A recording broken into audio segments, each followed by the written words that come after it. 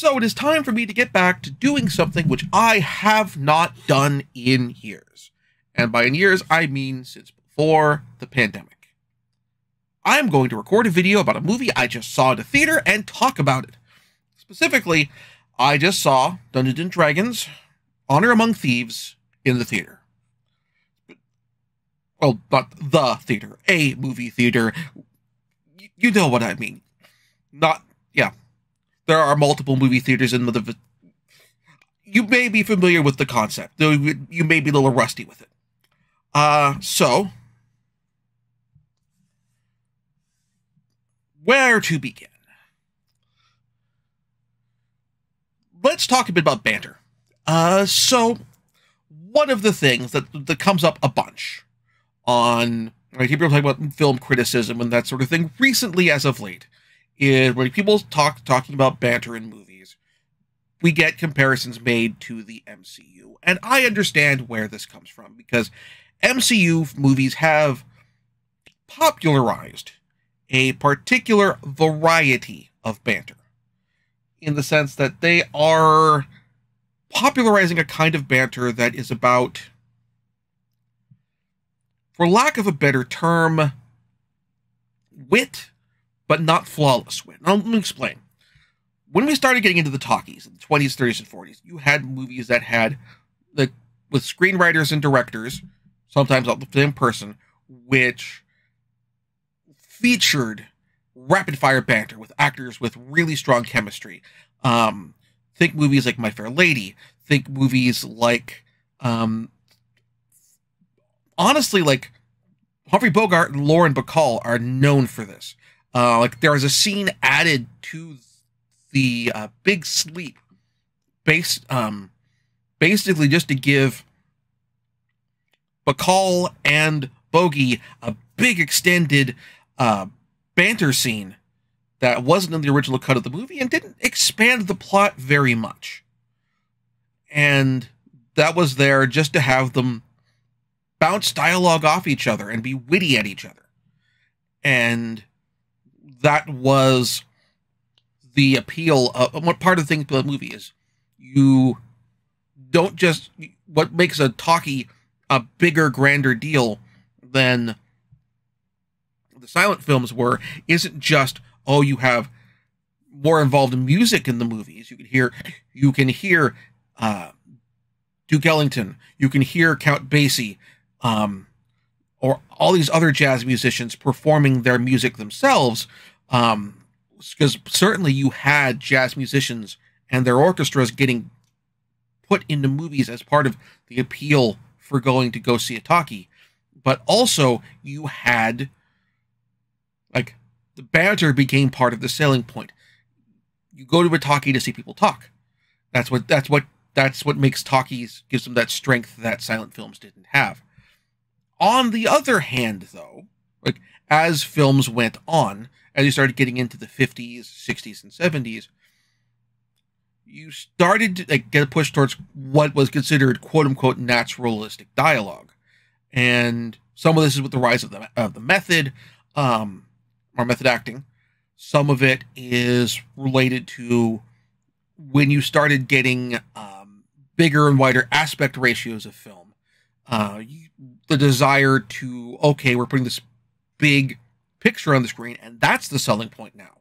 You can have the rapid-fire banter on the talk box on your television at home, or on the radio. Not even the radio, but on the television at home.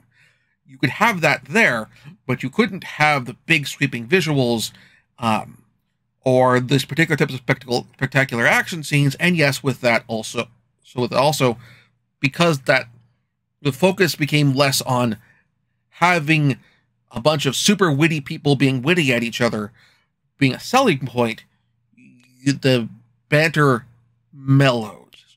You still have actors who are cast because they are talented at being witty or menacing or that sort of thing, or menacing while being witty. I mean, this is a certain degree a chunk of Jack Nicholson's career is that. But then you move on again. What happens is, actually, this thing started to change with TV writers and directors starting to move towards film, or somewhat vice versa.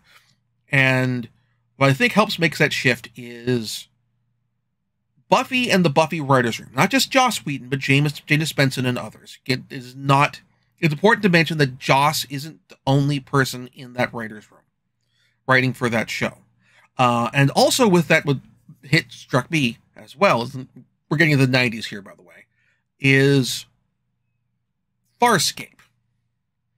Because Farscape also, like both these shows, they start bringing banter back, but they bring a different variety of banter. In like The Thin Man, in The Big Sleep and all of that, everyone, like these characters aren't just witty. They are good at being witty. Again, take that phone conversation in the Big Sleep.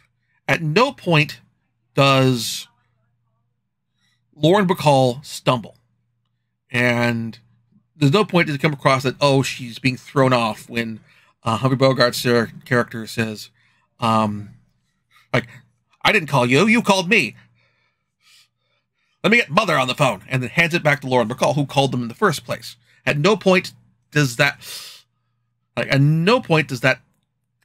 does Lauren Bacall's character, or Lauren Bacall as an actress, come across as when she takes the phone and plays along, does she come across as stumbling or improvising and that sort of thing.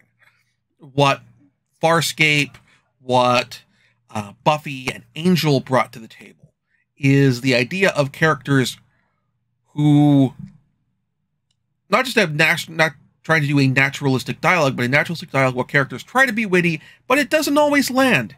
And in some cases, they know it lands. Like a big part of on Buffy Xander's dialogue, and even like the interplay of Xander and Willow, they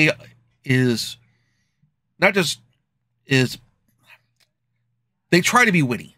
They try to make clever quips and that sort of thing. And like particularly, for example, for Xander, not only does Xander not always succeed, Xander frequently doesn't succeed.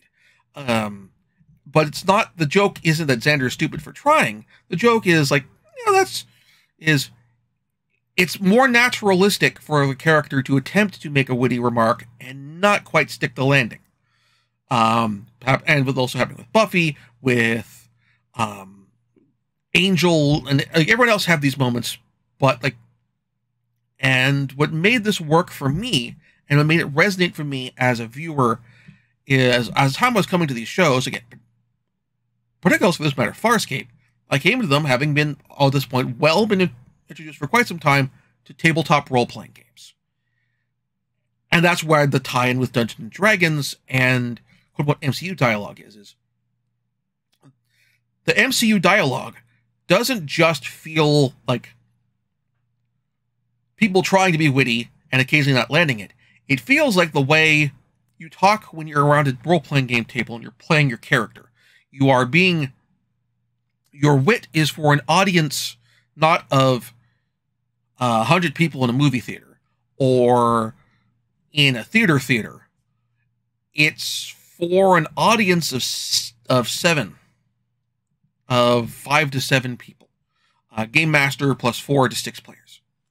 And so you're in this tight group of people and bouncing stuff off each other. The players bouncing off each other, and the game master playing the non-player characters and improvising their dialogue and bouncing off the characters and that sort of thing. And so this level of not flawless wit, but unpolished wit works incredibly well, like ultimately for the Dungeons and Dragons movie. Because that, to a significant extent, hits the core of the Dungeons and Dragons experience, just as much as fantasy high adventure and combat and casting spells and that sort of thing. Is the core of the Dungeons and Dragons experience is you and your friends together playing a game and making jokes. And sometimes they're breaking the fourth wall, real life references, but which they don't do in this movie, thankfully. But gives this sense of that you're bouncing your jokes off your friends, and you know, and your friends know that you're not as witty as you actually as you're not flawlessly witty. You will misstep. You will slip up. It's going to happen. And you and your friends are okay with that, and you roll with it. No pun intended, because rolling dice in D&D. And that... So getting off the bat, before getting any spoiler stuff, plot synopses, anything, I think was what makes this Dungeons & Dragons movie, much more so than the ones that came before, feel true to Dungeons & Dragons. No one, like, people can be clever and witty, but they're never really as clever and witty as they think they are. And it helps this film has a cast that does that very well. That we have, for example, like Justice Smith. I've seen him previously in Detective Pikachu, and he does a similar job there of, he is a character who has, playing characters who have self-confidence issues, but not ones that get in the way of them doing what needs to be done and doing the right thing. Now, there is a degree with Justice Smith, with Simon, Justice Smith's character, where like it takes him a while in the story to overcome his self-confidence issue. That's his big character arc, but it works here. It also works for that. D&D said, like, plans don't go in D&D. Not only don't they go off, do they not go off without a hitch? They regularly go off. They regularly have a lot of hitches. Some cases, the hitches lead to them having to redo the plan. Sometimes it even involves going back to the previous plan. Some of this is because Dungeons and Dragons, because again, around the D&D table, we are not as clever as we think we are. We come up with these big, clever, cunning plans, which often the game master thinks, oh, the player's going to go this way, and the plan goes off whee over here because players are the craziest people. And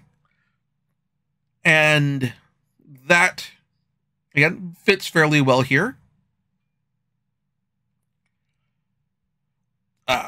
Chris Pine is excellent.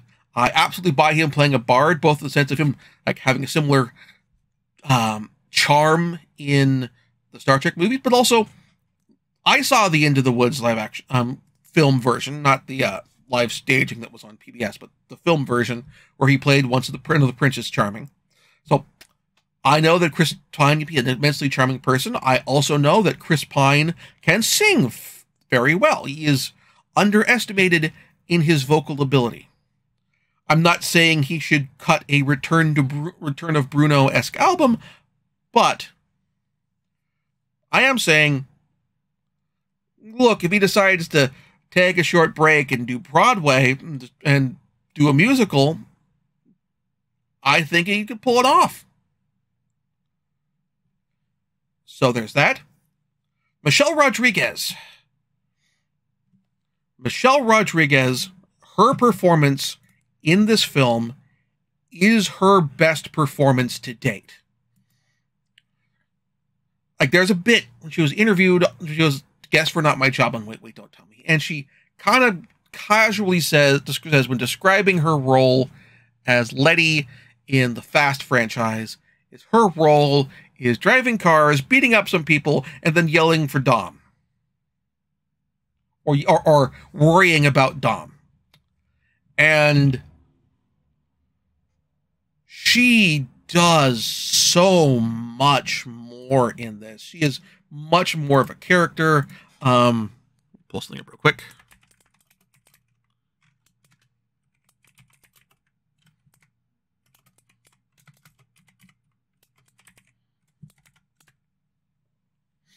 Make sure we got the name correct. Holga. Holga in this movie is excellent.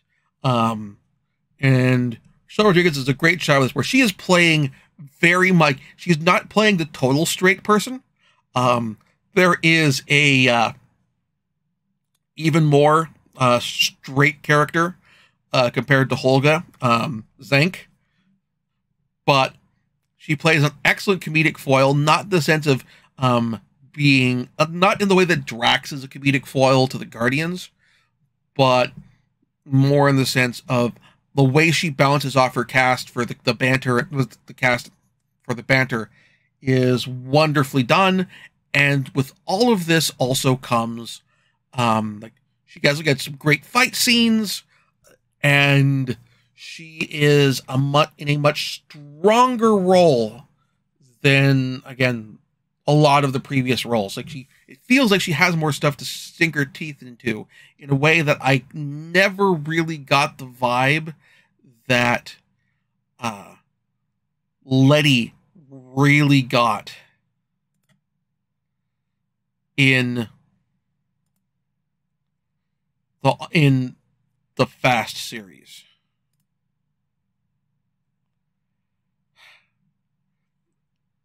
As far as the plot in the movie goes, like, in case the Honor Among Thieves part of the title didn't clue you in, this is a heist movie. It is a very well done heist movie, and does a very interesting job of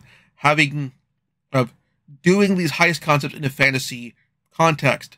It does this in a way which also does a great job of fitting in some of the other stuff you do expect to get from Dungeons and Dragons that the general audience doesn't expect. They expect you to go on, have an important magical MacGuffin that you need to complete the job, because that's what fantasy requires. They expect dragons to be in here because it's Dungeons and Dragons. You need to have dungeons, you need to have dragons. Good news, there are both. And on top of all of this, we have a really good integration of concepts of Dungeons and Dragons, of the game, and in this case, the setting of Faerun. Honestly, one of the great weaknesses, one of the many great weaknesses of the 2000s and Dragon movie. There's a lot of problems there. Some of them are small, a lot of them are big, but one of the big ones is they didn't go, we should attach this to an existing setting that the fans have attachment to, and also which people have done a whole bunch of work developing already that will save us a bunch of time when it comes to developing it. And we're going to put this in the realms. We have made for 5th edition the realms, Forgotten Realms, and Faerun effectively the default setting. And we're going to put it there. And on the one hand, there's probably a fair number of people who are sick and tired of the realms. On the other hand, though, it makes things really simple to go. It feels, and it flows well to have, hey, we're going to go to the city of Neverwinter, and we're going to have a lot of the plot focus around there, because Neverwinter can't catch a break. Waterdeep has problems too, but Neverwinter really can't catch. Also, Neverwinter and Neverwinter, Baldur's Gate, and probably also Waterdeep, of the major cities in the Forgotten Realms, are the ones that never really catch a break. But Neverwinter, thanks to the MMO in particular, really isn't helped. But we go to Neverwinter, but the plot is very character driven. It's like the characters are stealing stuff, but they are stealing stuff. Like there is a save the world plot that comes up into this, but the initial focusing of the plot is character motive, is all built on the character's motivations. That Edgin wants to do right by his daughter and get a MacGuffin that could bring back his late wife.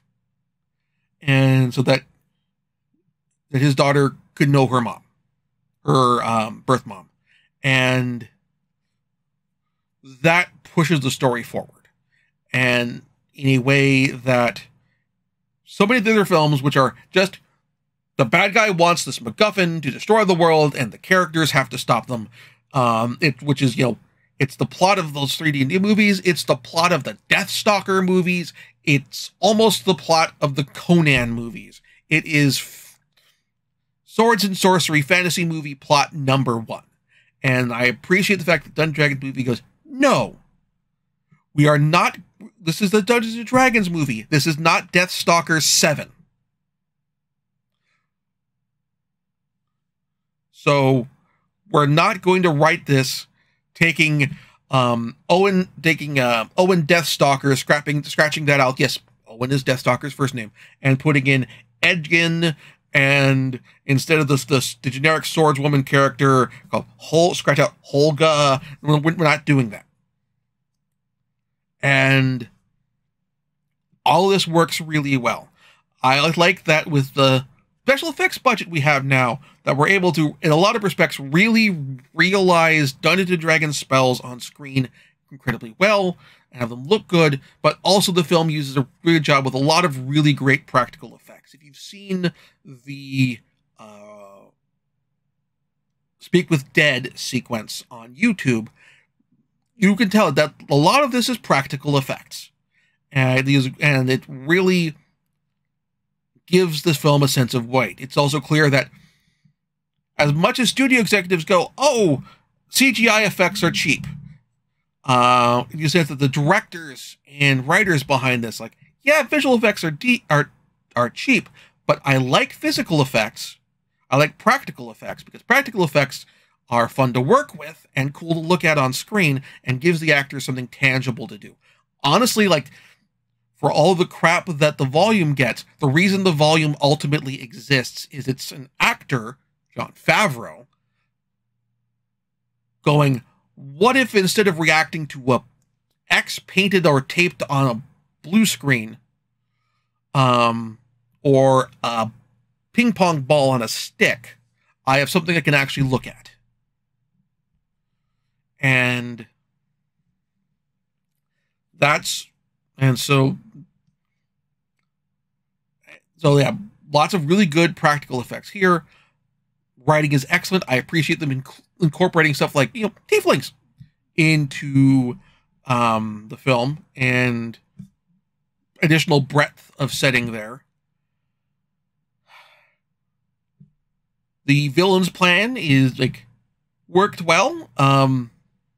Well for me, and I had a really great time. This cast has excellent chemistry, and the nice thing about Dungeons & Dragons and Forgotten Realms as a setting is I'd like to think that in the event if this does well enough to get a sequel or a television series or that sort of thing, I would like to hope that the audience does enough buy-in at this being a larger setting, and that this work filmed enough heavy lifting in terms of through dialogue and other similar stuff, getting across, this is a big setting.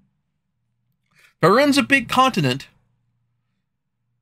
that, for future works, it's not dependent on Chris Pine and Justice Smith and Michelle Rodriguez and this cast to carry the existence of all the subsequent films or television series or spin-offs or whatever. In a way, in particular, in a way that the MCU, not to go back there now, has run into a bit of weirdness with of finding the footing of the MCU without Robert Downey Jr., without being reliant on either Chris Hemsworth or Chris Pratt, or basically without Thor, without the original core Avengers, without being dependent on having to have them around all the time to carry the subsequent movies, and building up new characters for a subsequent Avengers cast and having the audience buy into that. That this film will hopefully do a decent enough job that at getting the size of the world across well enough that for a streaming series or sequel films or all of the above, that you can go, oh, hey, this is about a different adventuring party in Waterdeep, or a different adventuring party in on the Moonsea, or what have you, that people will go, okay, I get it now, and I'm not reliant or dependent on like having those characters, and you can, I will go where you will take me. Because that also in turn will allow for opportunities for exploring entirely different settings than just Forgotten Realms. That to go to Eberron, to go to I forget the name of the planet from Dark Sun, but doing something like Dark Sun or Greyhawk or Dragonlance, or even like just shifting genres completely and going to like Greyhawk, going to like Ravenloft, and that heroic fantasy meets gothic horror type campaign. Having that room to breathe would be wonderful. I mean, and I'd like to see again where they go from there. It sounded like the movie did reasonably well at the box office. It's didn't necessarily have super long legs, but has not necessarily had super long legs. It's been beaten out at the box office by Mario as of this week that I'm recording. That is the weekend of the 15th. But it had a strong showing compared to John Wick. And at the very least, it's something like it might stick around for a while, even if it doesn't stay on top. So we'll see how things go. Have you seen the movie? If so, what do you think? Let me know in the thread in the comments below. And what tabletop role-playing game outside of Dungeons & Dragons would you like to see adapted to the big screen next? Do you want us to take a trip to Night City for a cyberpunk film? Shadowrun, Vampire the Masquerade, or heck, even do a super film in a setting that's not attached to the big two comics, or like an existing comics thing, like the Champions or what have you. Let me know in the comments. I'm interested to see what your thoughts are.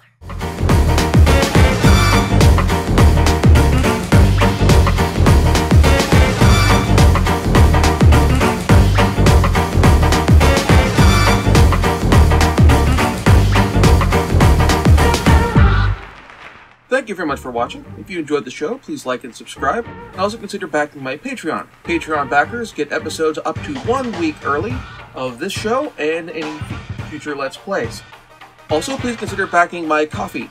Toss me a few bucks, also helps support the show, and it's not a monthly obligation or anything like that.